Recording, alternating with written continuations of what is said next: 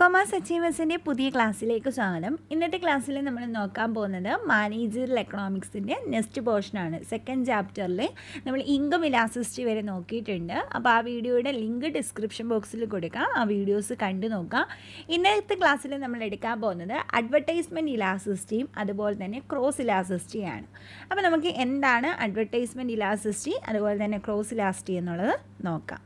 അപ്പോൾ നമ്മൾ ഇൻകത്തിൻ്റെ കാര്യം പഠിച്ചു, പ്രൈസിൻ്റെ കാര്യം പഠിച്ചു. ഇൻകം എന്ന് പറഞ്ഞാൽ എന്താണ്? ഇൻകം എങ്ങനെയാണ് നമ്മളുടെ ഡിമാൻഡിനെ അഫക്റ്റ് ചെയ്യുന്നത്, അല്ലെങ്കിൽ ഇൻകവും ഡിമാൻഡും തമ്മിലുള്ള റിലേഷൻഷിപ്പ് എങ്ങനെയാണെന്നുള്ളതാണ് നമ്മൾ ഇൻകം ഇലാസ്റ്റിസിറ്റി നോക്കിയത്.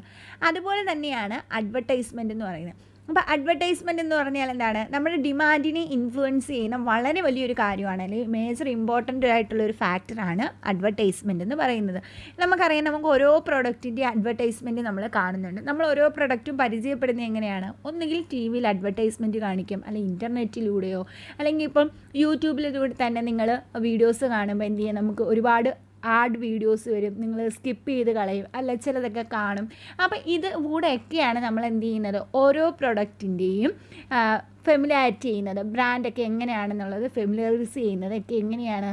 ഈ അഡ്വർടൈസ്മെൻറ്റിൻ്റെ എഫക്റ്റോട് കൂടിയാണ്. അപ്പോൾ അഡ്വർടൈസ്മെൻറ്റും ഡിമാൻഡിനെ കൂട്ടുന്നുണ്ട്. ഇപ്പോൾ നിങ്ങൾക്ക് ഒരു പ്രൊഡക്റ്റിനെ കുറിച്ച് അറിയത്തില്ലെങ്കിൽ നിങ്ങൾ ആ പ്രൊഡക്റ്റ് അത്ര വാങ്ങണമെന്നില്ല. പക്ഷെ നമ്മൾ ടി വിയിൽ ഒരു അഡ്വർടൈസ്മെൻറ്റ് കണ്ട് ഈ പ്രൊഡക്റ്റ് കൊള്ളാം, ഇനി നമുക്ക് ഈ പ്രൊഡക്റ്റ് വാങ്ങാം, ഇങ്ങനെ ഒരു തോന്നൽ വരുമ്പോൾ എന്ത് ചെയ്യും? ആ പ്രൊഡക്റ്റിൻ്റെ ഡിമാൻഡ് ഇൻക്രീസ് ചെയ്യും. അപ്പോൾ ഇനി എങ്ങനെയാണ് അഡ്വർടൈസ്മെൻറ്റ് ഇലാസ്റ്റിസിറ്റി എന്താണെന്നുള്ളതാണ് പഠിക്കുന്നത്. അഡ്വർടൈസ്മെൻറ്റ് ഇലാസ്റ്റിസിറ്റിയെ എ എന്നാണ് റെപ്രസെൻറ്റ് ചെയ്യുന്നത്. A refers two degree of responsive of demand to change in advertisement expenditure. Advertisement expenditure എപ്പോഴും ഉണ്ടാകുന്നത് നമ്മൾ അഡ്വർടൈസ്മെൻറ്റ് കൊടുക്കുമ്പോഴാണ് അഡ്വർടൈസ്മെൻറ്റ് എക്സ്പെൻഡിച്ചർ ഇൻക്രീസ് ചെയ്യുന്നത്. അപ്പോൾ അഡ്വർടൈസ്മെൻറ്റ് കൂടുന്നതിനെയാണ് നമ്മൾ അഡ്വർടൈസ്മെൻറ്റ് എക്സ്പെൻഡിച്ചർ എന്ന് പറയുന്നത്. അപ്പോൾ എന്താണ്? It refers two degree of responsiveness of demand due to change in advertisement expenditure. Advertisement elasticity is known as promotional elasticity എന്നും കൂടി നമുക്ക് അഡ്വർടൈസ്മെൻറ്റ് ഇലാസ്റ്റിസിറ്റിയെ വിളിക്കാം. പ്രൊമോഷണൽ എന്ന് പറഞ്ഞാൽ എന്താണ്? നമ്മളൊരു പ്രൊഡക്റ്റിനെ എന്ത് ചെയ്യാണ്? പ്രൊമോട്ട് ചെയ്യാണ്. അപ്പം അഡ്വർടൈസ്മെൻറ്റ് കൊണ്ട് ഡിമാൻഡിൽ എന്ത് മാറ്റമാണോ ഉണ്ടാവുന്നത് അതിനെയാണ് നമ്മൾ അഡ്വർടൈസ്മെൻറ്റ് ഇലാസ്റ്റിസിറ്റി എന്ന് പറയുന്നത്. ഇനി ഇതിനും രണ്ട് മെത്തേഡാണുള്ളത്. പോയിൻ്റ് മെത്തേഡും ഉണ്ട്, അതുപോലെ തന്നെ ആർക്ക് ഇലാസ്റ്റിസിറ്റിയും ഉണ്ട്. പോയിൻ്റ് മെത്തേഡ് എങ്ങനെയായിരിക്കും കണ്ടുപിടിക്കുന്നത്? നേരത്തെ ചെയ്ത അതേ ഇക്വേഷൻസ് തന്നെയാണ്. ഇവിടെ എന്താവും? Change in percentage change in sales divide by, അല്ലെങ്കിൽ percentage change in demand divide by percentage change in advertisement expenditure എന്നുള്ളതാണ് വരുന്നത്. അവിടെ വേറെ ഇക്വേഷൻ പറഞ്ഞിട്ടുണ്ട്, delta Q by delta A into A by Q. Delta Q എന്താണ്? Q എപ്പോഴും quantity of ഡിമാൻഡാണ്. Change in quantity of ഡിമാൻഡിനെയാണ് നമ്മൾ delta Q എന്ന് പറയുന്നത്. ഡെൽറ്റ എൽ എന്ന് പറഞ്ഞാൽ എന്താണ്? Change in advertisement expenditure. A by Q എന്ന് പറഞ്ഞാൽ എ എന്താണ്? Advertisement, Q quantity of demand അല്ലെങ്കിൽ ഒറിജിനൽ ഡിമാൻഡ് എന്നാണ് പറയുന്നത്. അവിടെ ഒരു ഇലിസ്ട്രേഷൻ തന്നിട്ടുണ്ട്. A firm expect to enhance it's current year sales of ₹20,000 unit by 5,000 units in the following year by increasing. എന്തിയാണ്? 20,000 ആയിരുന്നു അവരുടെ കറൻറ്റ് ഇയർ എന്താണ് സെയിൽസ്, അല്ലെങ്കിൽ കറൻറ്റ് ഇയർ ഡിമാൻഡ് എന്ന് പറയുന്നത് 20,000 ആയിരുന്നു. അത് എത്രയും കൂടെ കൂടി 5,000 കൂടിയെന്നാണ് പറയുന്നത്. എപ്പോഴാണ് കൂടിയത്? അഡ്വർടൈസ്മെൻറ്റ് എക്സ്പെൻഡിച്ചർ 25,000 നിന്നും 27,000 ആയപ്പോൾ അവരുടെ സെയിൽസ് 5,000 കൂടിയെന്നാണ് പറയുന്നത്. ഇനി അപ്പോൾ അഡ്വർടൈസ്മെൻറ്റ് ഇലാസ്റ്റിസിറ്റി എങ്ങനെ കണ്ടുപിടിക്കും? എ എന്നാണ്. അപ്പോൾ ഒന്നുകിൽ നമുക്ക് delta Q by delta A into A by Q ചെയ്യാം. ഇപ്പോൾ ഇവിടെ ഡെൽറ്റ ക്യൂ എന്താണ്? ഡെൽറ്റ ക്യൂ എന്ന് പറയുന്നത് 5,000 ആണ്. 20,000 നിന്ന് 5,000 കൂടെ കൂടുമ്പോൾ ഡെൽറ്റ ക്യൂ എന്ന് പറയുന്നത് 5,000 ആണ്. അതുപോലെ തന്നെ ഡെൽറ്റ എ എന്ന് പറയുന്നത് എന്താണ്? 25,000 27,000 ആയി. അപ്പോൾ 2,000 എക്സ്പെൻഡിച്ചറാണ് കൂടിയത്. അപ്പോൾ ഡെൽറ്റ എ എന്ന് പറയുന്നത് 2,000 into A by Q. A എന്ന് പറയുന്നത് എത്രയാണ്? 25,000 പഴയ എക്സ്പെൻഡിച്ചർ, അഡ്വർടൈസ്മെൻറ്റ് എക്സ്പെൻഡിച്ചർ. ക്യൂ എന്ന് പറയുന്നത് പഴയ ക്വാണ്ടിറ്റി ഓഫ് ഡിമാൻഡ് 20,000. അല്ലെങ്കിൽ ഇവിടെ തന്നിരിക്കുന്ന രീതിയിലും ചെയ്യാം. Percentage change in sales. Percentage change in sales എങ്ങനെ കണ്ടുപിടിക്കുന്നത്? എത്രയാണോ സെയിൽസ് ചേഞ്ച് ചെയ്തത് അതേ ഡിവൈഡ് ബൈ എത്ര ആയിരുന്നു ഒറിജിനൽ സെയിൽസ്. ചേഞ്ച് ചെയ്ത സെയിൽസ് എത്രയാണ്? 5,000 രൂപയാണ്. ഡിവൈഡ് ബൈ ഒറിജിനൽ സെയിൽസ് എന്ന് പറയുന്നത് 20,000 ആയിരുന്നു, ഇൻറ്റു 100. അതുപോലെ തന്നെ പെർസെൻറ്റേജ് ചേഞ്ച് അഡ്വർടൈസ്മെൻറ്റ് എക്സ്പെൻഡിച്ചർ 25,000 27,000 അപ്പോൾ 2,000 ആണ് വരുന്നത്. ഡിവൈഡ് ബൈ ഒറിജിനൽ അഡ്വർടൈസ്മെൻറ്റ് എത്രയാണ്? 25,000 ഇൻറ്റു 100 8%. ഇനി 25 ഡിവൈഡ് ബൈ 8 ചെയ്യുമ്പോൾ നമുക്ക് അഡ്വർടൈസ്മെൻറ്റ് ഇലാസ്റ്റിസിറ്റി കിട്ടും 3.125 എന്നുള്ളതാണ് ചെയ്യുന്നത്. ഇത് പഴയ പോലെ തന്നെയാണ്, ഇൻകത്തിൻ്റെ ഇലാസ്റ്റിസിറ്റി കണ്ടുപിടിച്ച പോലെ തന്നെയാണ് ചെയ്യേണ്ടത്. രണ്ടാമത് ഇതിനും ആർക്ക് ഇലാസ്റ്റിസിറ്റി മെത്തേഡ് ഉണ്ട്. ആർക്ക് ഇലാസ്റ്റിസിറ്റി എന്താണ്? Q2 minus Q1 divide by A2 minus A1 into A2 plus A1 divide by Q2 plus Q1. Q2 എന്താണ്? Q2 എന്ന് പറയുന്നത് original show the present quantity of sales, അല്ലെങ്കിൽ ഇപ്പോഴെത്രയാണോ എന്താണ് സെയിൽസ് ഉള്ളത് അല്ലെങ്കിൽ ക്വാണ്ടിറ്റി ഓഫ് ഡിമാൻഡ് ഉള്ളത് അതിനെയാണ് Q2 എന്ന് പറയുന്നത്. Q1 എന്ന് പറഞ്ഞാൽ എന്താണ്? ഒറിജിനൽ, അത് പതിയെ എത്ര ക്വാണ്ടിറ്റി ഓഫ് സെയിൽസ് ഉണ്ട്. അപ്പോൾ A2 എന്തായിരിക്കും? പ്രസൻറ്റ് അഡ്വർടൈസ്മെൻറ്റ് എക്സ്പെൻഡിച്ചർ ഏതാണ്? A1 എന്ന് പറയുമ്പോൾ പ്രീവിയസ് അഡ്വർടൈസ്മെൻറ്റ് എക്സ്പെൻഡിച്ചർ എത്രയാണ്. ഇതാണ് രണ്ട് മെത്തേഡ് നമ്മുടെ അഡ്വർടൈസ്മെൻറ്റ് ഇലാസ്റ്റിസിറ്റി കമ്പ്യൂട്ട് ചെയ്യുന്നത്. ഇനി നമ്മൾ നോക്കുന്നത് എന്തൊക്കെ ഫാക്ടേഴ്സാണ് അഫക്റ്റ് ചെയ്യുന്നത്, അഡ്വർടൈസ്മെൻറ്റ് ഇലാസ്റ്റിസിറ്റി അഫക്റ്റ് ചെയ്യുന്ന എന്തൊക്കെ ഫാക്ടേഴ്സാണ് ഉള്ളതെന്നാണ് നോക്കുന്നത്. ഫസ്റ്റ് ആണ് എന്താ പറഞ്ഞിരിക്കുന്നത്? Stages of the product. അപ്പോൾ നമ്മൾ ഒരു പ്രൊഡക്റ്റ് ആദ്യമായിട്ട് ഒരു മാർക്കറ്റിലേക്ക് ഇൻട്രൊഡ്യൂസ് ചെയ്യുമ്പോൾ നമ്മൾ ഒരുപാട് അഡ്വർടൈസ്മെൻറ്റ് നടത്തണം. കാരണം എന്താണ്? ആ പ്രൊഡക്റ്റിനെ കുറിച്ച് ആർക്കും ഫെമിലിയർ അല്ല, ആർക്കും ആ പ്രൊഡക്റ്റിനെ കുറിച്ച് ഒരു കാര്യങ്ങളും അറിയത്തില്ല. അങ്ങനെയാണെങ്കിൽ നമ്മളൊരു പ്രൊഡക്റ്റ് ഒരു മാർക്കറ്റിൽ ഇറക്കി വെച്ചാൽ ആളുകൾ വാങ്ങത്തില്ല. കാരണം എന്താ? അവർക്ക് പരിചയമില്ലാത്ത ഒരു ഐറ്റമാണ്, അതുകൊണ്ട് അവർ വാങ്ങത്തില്ല. അപ്പോൾ എന്താണ് പറയുന്നത്? ഒരു പ്രൊഡക്റ്റ് ഇറക്കുന്ന സമയത്ത് അതിൻ്റെ ഇനിഷ്യൽ സ്റ്റേജിൽ അല്ലെങ്കിൽ ഇൻട്രൊഡക്ഷൻ സ്റ്റേജിൽ നമ്മൾ ഒരുപാട് അഡ്വർടൈസ്മെൻറ്റ് നടത്തണം. അപ്പോൾ നമ്മുടെ അഡ്വർടൈസ്മെൻറ്റ് ഇലാസ്റ്റിസിറ്റി എന്തായിരിക്കണം? വളരെ കൂടുതലായിരിക്കണം. എപ്പോഴാണ്? ഇനിഷ്യൽ സ്റ്റേജിൽ.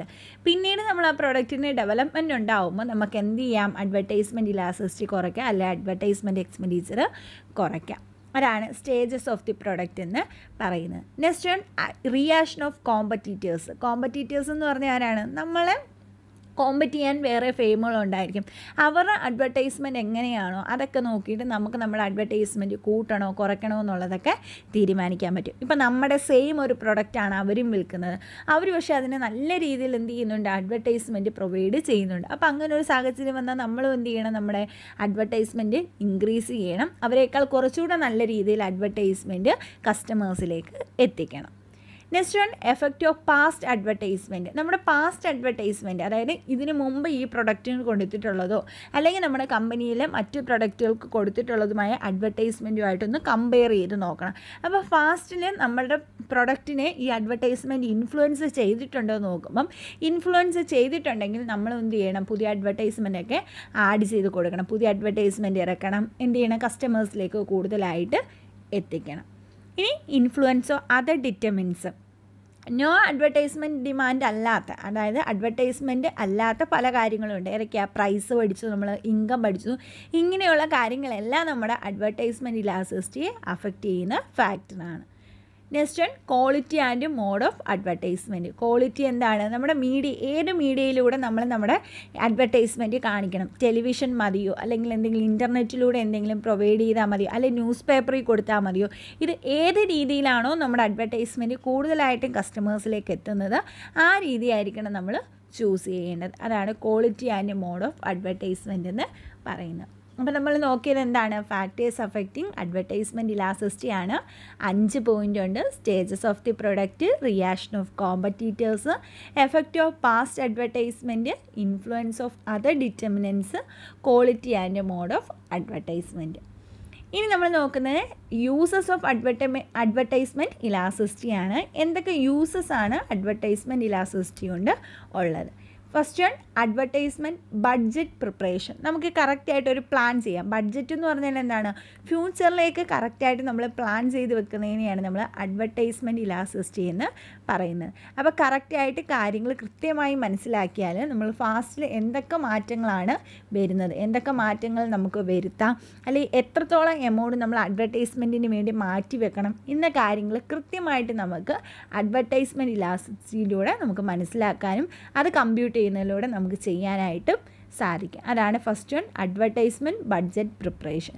Second one determining optimal level of advertisement. എത്രത്തോളം അഡ്വർടൈസ്മെൻറ്റ് നമ്മൾ കൊടുക്കണം. ഒപ്റ്റിമം എന്ന് പറഞ്ഞാൽ എന്താണ്, നമ്മൾ എത്രത്തോളം കോസ്റ്റ് കുറച്ച് നമുക്ക് പ്രോഫിറ്റബിൾ ആയിട്ടുള്ള രീതിയിൽ നമുക്ക് അഡ്വർടൈസ്മെൻറ്റ് കൊടുക്കാനായിട്ട് സാധിക്കണം.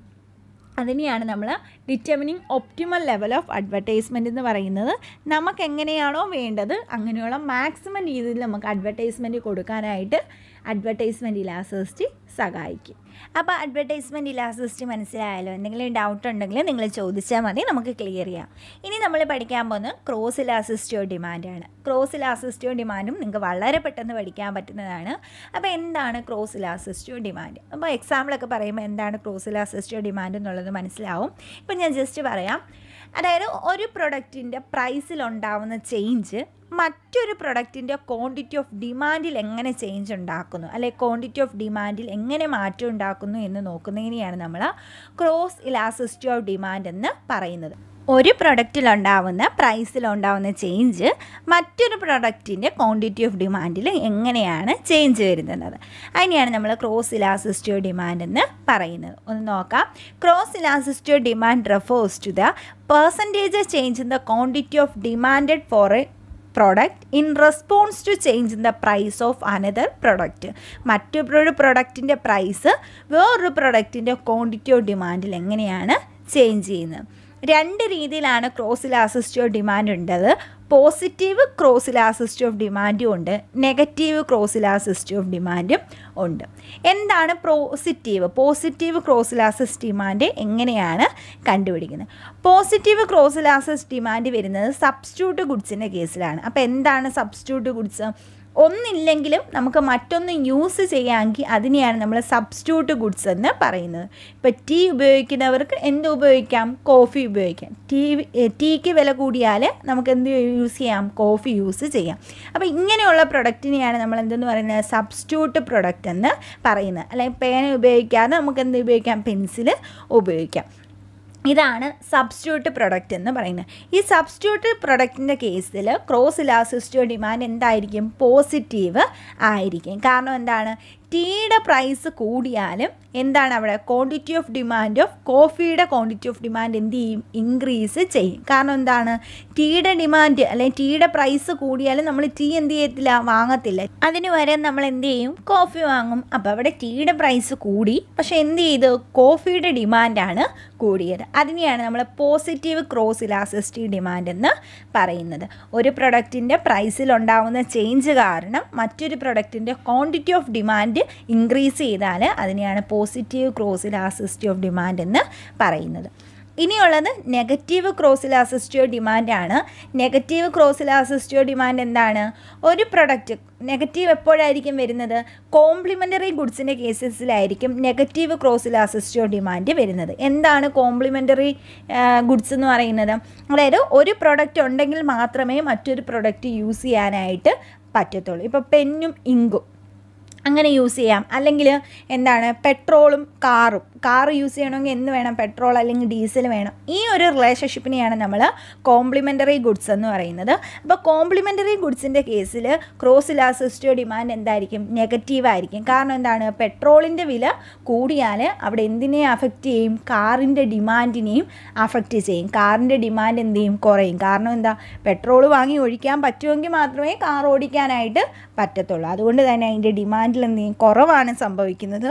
അതുകൊണ്ട് തന്നെ അത് നെഗറ്റീവ് ക്രോസ് ഇലാസ്റ്റിസിറ്റി ആണെന്ന് നമുക്ക് പറയാം. ഇതാണ് ക്രോസ് ഇലാസ്റ്റിസിറ്റി ഓഫ് ഡിമാൻഡ് എന്ന് പറയുന്നത്. ഇനി ക്രോസ് ഇലാസ്റ്റിസിറ്റിക്കും രണ്ട് മെത്തേഡ് തന്നെയാണ്. പോയിൻ്റ് ഇലാസ്റ്റിസിറ്റി മെത്തേഡും അതുപോലെ തന്നെ ആർക്ക് മെത്തേഡുമാണ്. പോയിൻ്റ് ഇലാസ്റ്റിസിറ്റി ഡിമാൻഡ് എങ്ങനെയാണെന്ന് പറയാം. Percentage change in demand of product X divide by percentage change in price of product Y.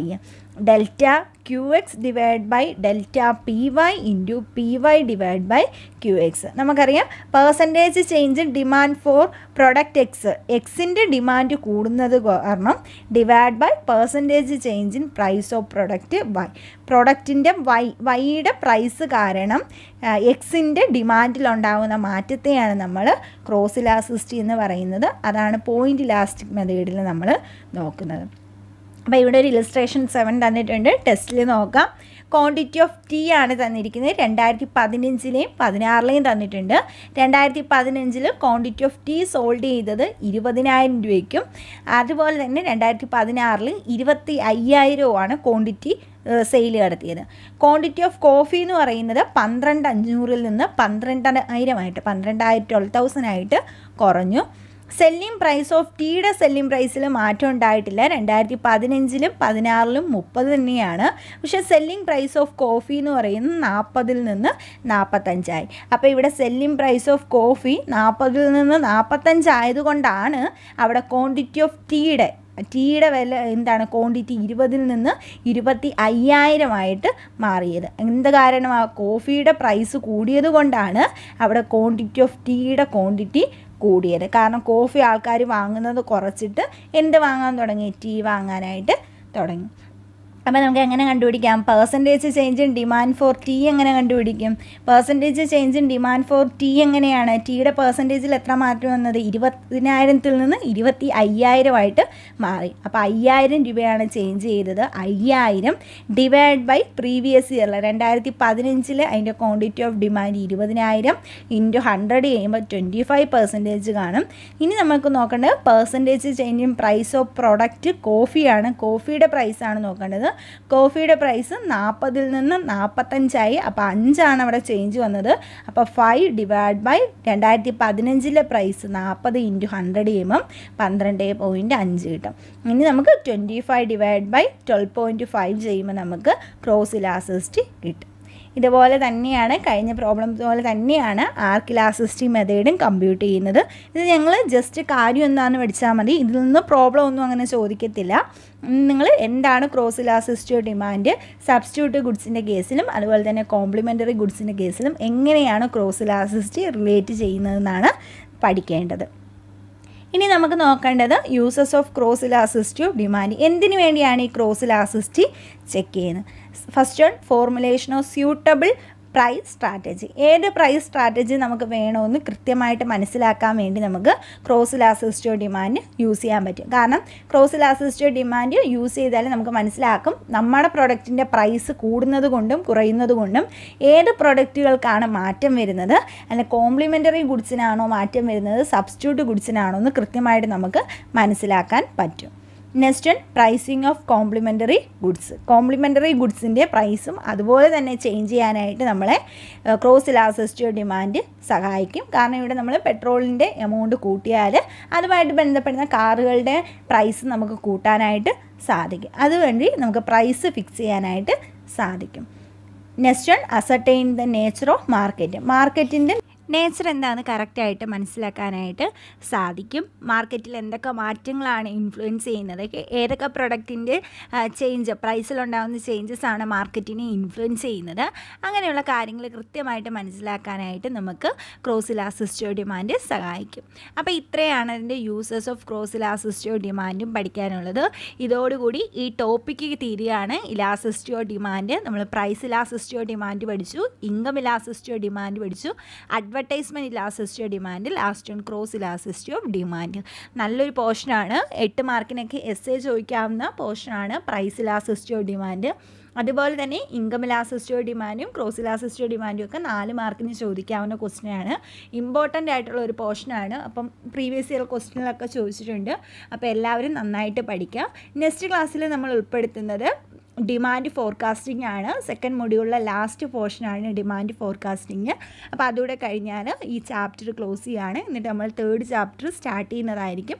അപ്പോൾ എല്ലാവരും നന്നായിട്ട് പഠിക്കുക. നെക്സ്റ്റ് വീഡിയോയിൽ കാണാം. താങ്ക്